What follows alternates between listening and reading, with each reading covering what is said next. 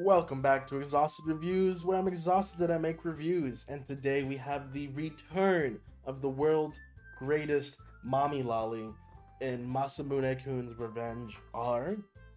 Now this is like, what, 10 years in the making? I never thought the show would come out, honestly. It's just one of the first shows that I watched when I got into anime. I watched this all the way through.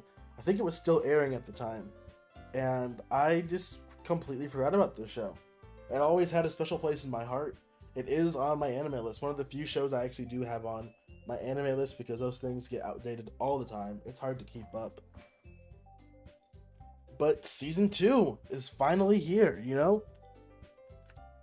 And let's talk about it because it's pretty good so far. I kind of forgot why this show entranced me so much, and it's because of the interpersonal drama. It's really good. There's a lot of scheming, and there's a lot of going behind people's backs going on. Basically, to recap the first season, Masamune-kun was a fat kid who got bullied by the pretty girl of the show. Now he got fit to try to prove to her, or to try to break her heart and trick her into falling in love with him. But during the course, we learned that the maid is also on Masamune's side, but she likes him or something, and there's also an imposter who's trying to take Masamune-kun's place, saying that he was the kid from when they were young, and she's kind of main girl is kind of going along with it. There's a whole lot of webs and lies. There was this girl with the brown hair. I think she was like the girl with the brown hair. Where is she? This is the femboy. The girl with right there with the little loop. She was like, "I'm your wife" or something. She pulled up in the car one day and was like, "You're mine" or something. It was all very weird, honestly. But the show really pulls everything together. And now apparently they're in France.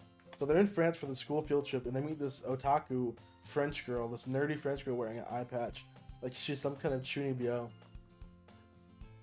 And she was trying to make a manga, and these two are not interested in helping her make manga.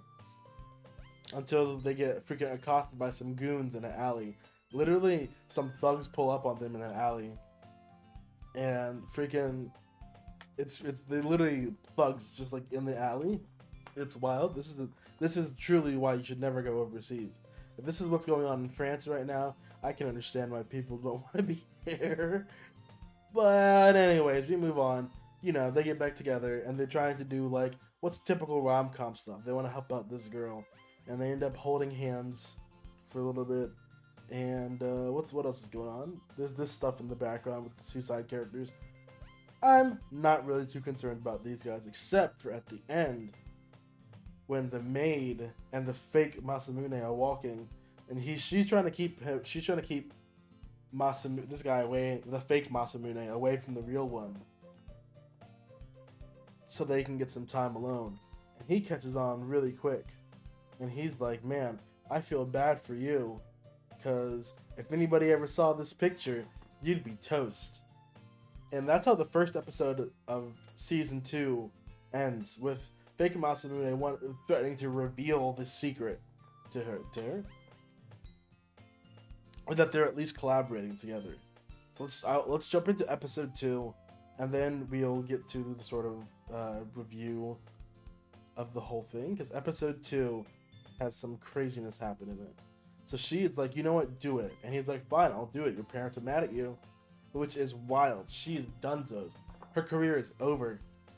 In France. Imagine getting fired while you're in France. A guy like me couldn't do it.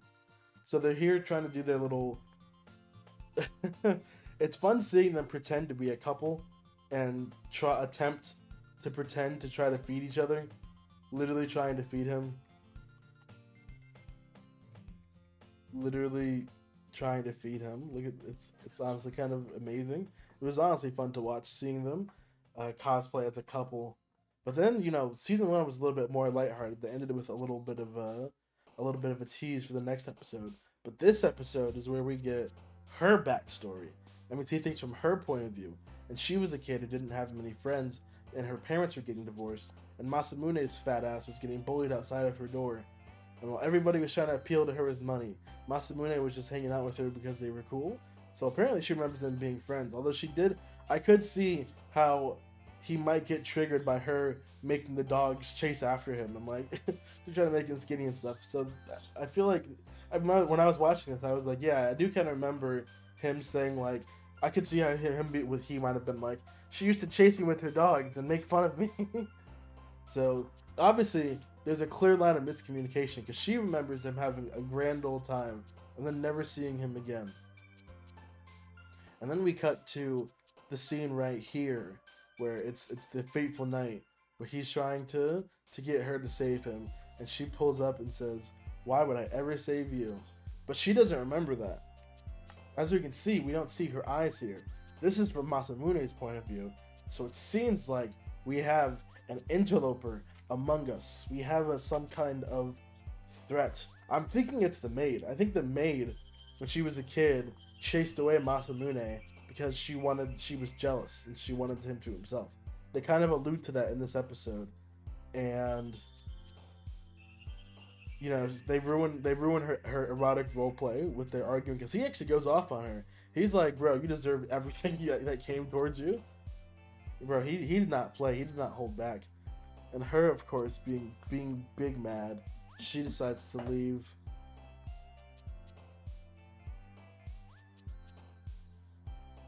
And then she meets back up with fake Masamune, runs right past him, and then goes and hugs up on her little maid friend. And then she's like, bro, I did the same thing 8 years ago, which is exactly what they were talking about in the flashback. So honestly, like, the way the show, I don't think the characters are too, like, one-dimensional. I think the characters, for the most part, are more than just tropes. They're pretty fully well realized.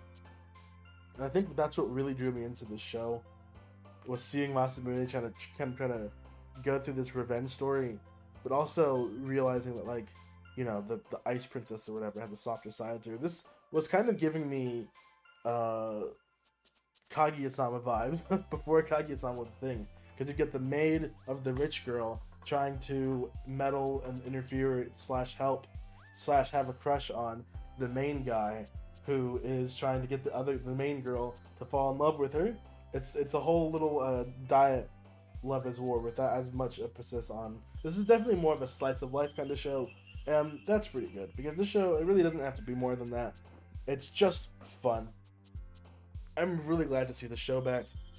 The show was really fun, really good stuff. And if you guys are enjoying this, let me know. I'm gonna check out some other rom-coms. And I'll definitely will be keeping up with this weekly. So yeah, that's about it.